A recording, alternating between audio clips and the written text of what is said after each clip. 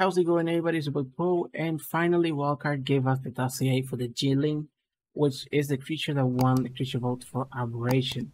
Now, the thing is, I still think this is gonna be like reskin of the deinonychus, replacing the bleed damage with the feather darts. I don't know how I feel about it, but let's read the dossier and then we can talk a little bit more.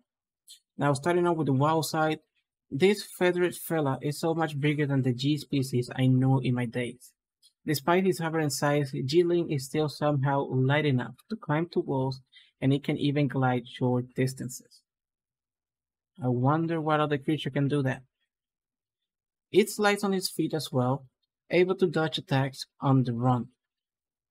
I'm glad G seems to prefer prey smaller than itself, because it can eject a spray of barbed feathers at an unhappy target before darting in to rip them back out.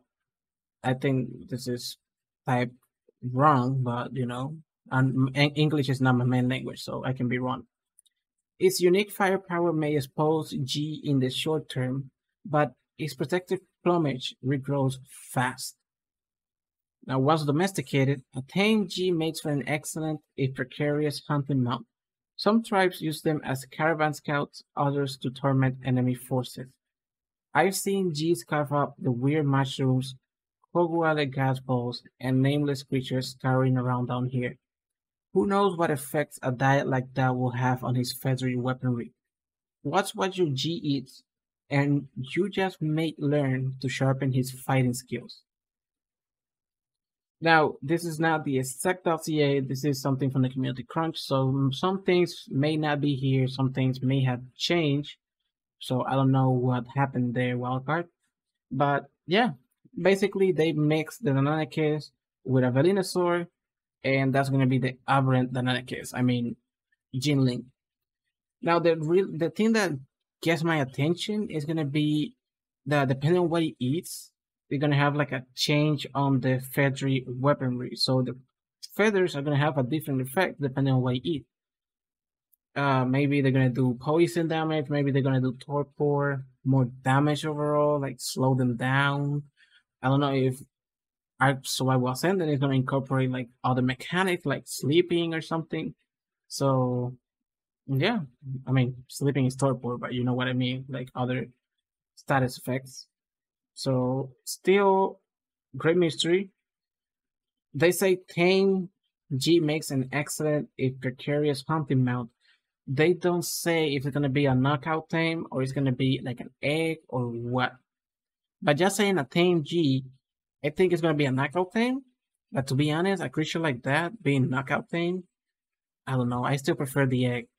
It's gonna be more dynamics wise, but like we need new stuff, new ways to tame and stuff. I'm tired of the whole like knock it out, fill it with narcotics, put some food on it. That's it. Especially if they're gonna be like that useful for aberration. Come on, they can do better than that, or at least try. So yeah, what you guys think of it? Let me know in the comment section below because for me it's just plain old deinonychus with one change of ability. I don't know.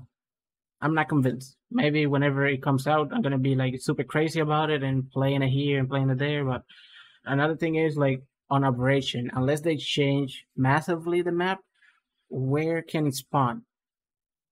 Is it gonna be radiation proof?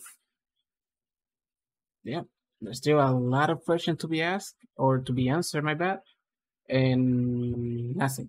But we're gonna have to wait. Probably Aberration is gonna be for like mid 2024, maybe, because we have Scorched Earth on December, then we have Ragnarok, we have the Center, and then Aberration. So yeah, probably like probably by summer or August.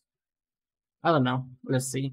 But other than that, that's everything for this video, guys. Really hope you enjoyed, found it useful. As you do, remember, leave a like, subscribe for more official videos. Any questions or suggestions, leave them in the comment section below. And I'll see you in the next one. Peace.